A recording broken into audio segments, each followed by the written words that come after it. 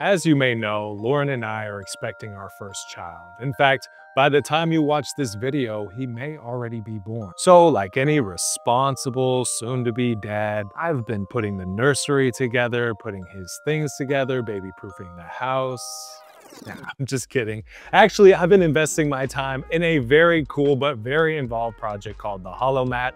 So without further ado, let's check it out. We all saw that incredible scene in Iron Man where Tony Stark is building his Iron Man armor and he's able to manipulate a hologram of the armor, all while Jarvis is assisting him in the design. That's what I wanted. However, what inspired me to start this project was seeing the incredible work done by Bytes on their channel. I built my project on top of their design and code, and I would have never thought to make a HoloMat in the first place. So I want to give a huge thank you to Bytes. Be sure to check out their channel. I'll leave a link to them in the description below. Before we get started, I want to point out that building this project was a challenge, even though it didn't need to be. There were a couple of times I felt like giving up, but I persevered and I'm glad that I did. If you watch this, I'm hoping you'll avoid the mistakes that I made. On paper, the HoloMat is just 3 layers: a silicone base, a touchscreen, and a vinyl top.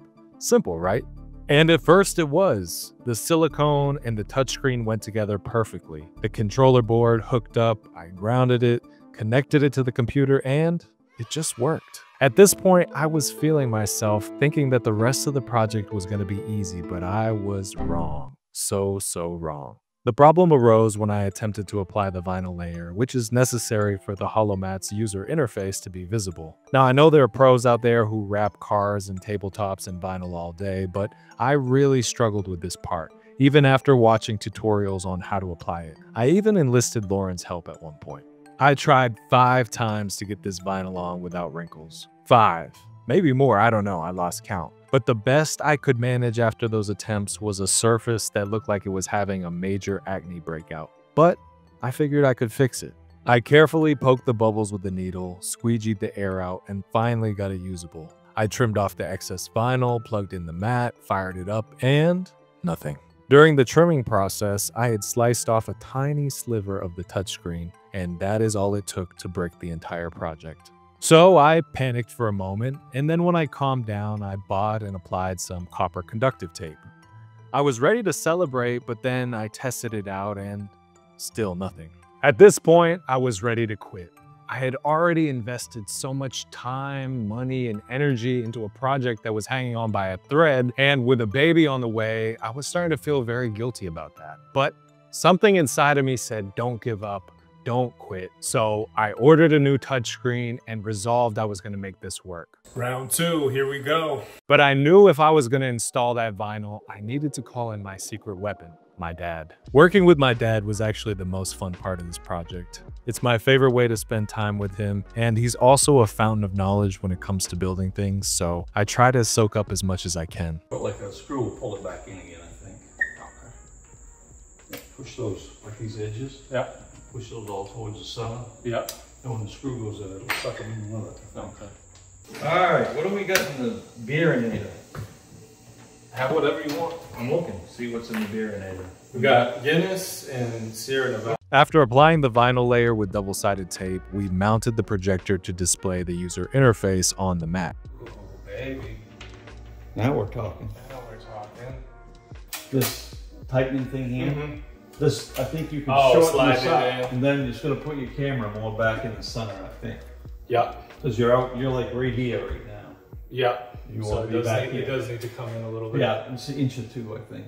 Dad had the idea to screw these boards on the wall to make it easier for mounting the electronics, and I'm glad that we did. With the hardware finally complete, it was time for my favorite part, the software. Now, the code from Bytes is a fantastic foundation. It looks incredible and it emulates that Iron Man UI.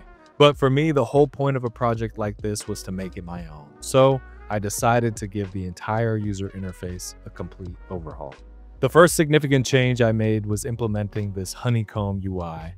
I've always wanted to create a honeycomb user interface, and this seemed like the perfect opportunity. I improved the icons, added twinkling and shooting stars in the background, and I cleaned up what I considered clutter in the UI.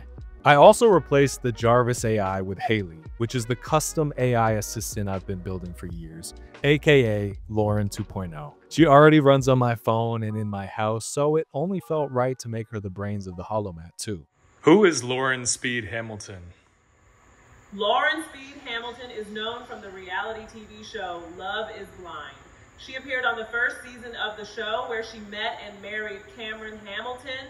I might do a full video on HALIE's capabilities, so if that's something you want to see, let me know in the comments. So the HoloMat is finally finished after many months of working on it.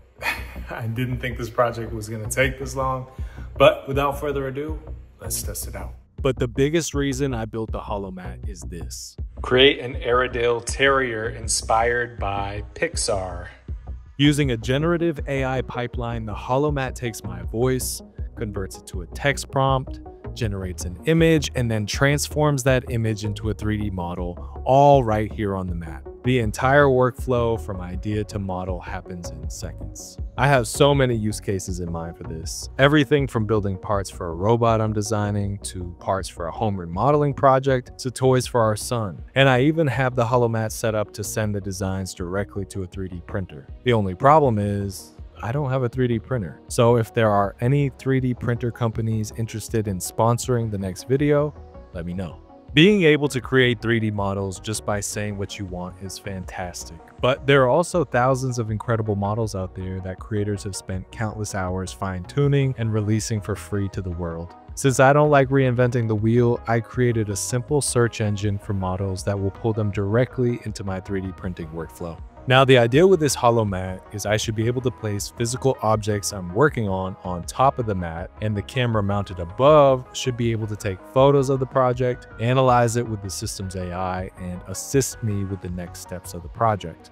Although I don't have the camera mounted up there just yet, I've already developed some software to help me. First, I implemented camera calibration to deal with the fact that the camera might not be perfectly centered over the mat. Even a slight angle in the camera would create a perspective distortion, so the camera calibration fixes this by mapping the camera's distorted pixel coordinates onto the real-world coordinates of the HoloMat surface. Next, I gave the AI depth perception. It analyzes clues like shadows and textures to calculate how far away every point in an image is. This is crucial so the AI knows it's looking at a real 3D screw and not just a flat picture of one. To make use of this technology, I created the PCB Doctor app that's able to take photos of circuit boards, diagnose what's wrong with them, and guide you through repairing them. Since I'm just getting into electrical engineering, I thought this tool would be invaluable for me to learn the ropes. Now, I don't have a broken PCB to test with at the moment, but luckily the PCB Doctor determined that this board was healthy. I've had a blast creating the software for this project because for me, creating is rewarding all by itself, even without some end goal in mind. And this HoloMat is an excellent platform for developing in whatever way you want to take it. Again, I want to say thank you to Concept Bytes for inspiring me to build this project, as well as a thanks to Iron Man and Marvel for inspiring us all. Be sure to let me know what you thought of this video and this project in the comments down below, and let me know what other fun projects you want to see me build. Until next time, I'll see you very soon.